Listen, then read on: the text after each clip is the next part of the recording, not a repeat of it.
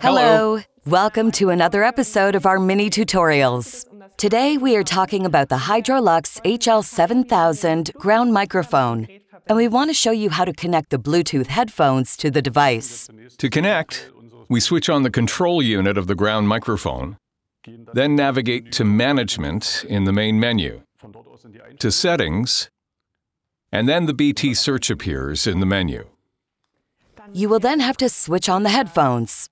Please push and hold the power button until you will hear an acoustic signal. Power on. The control unit is now searching for BT components that are ready to be connected.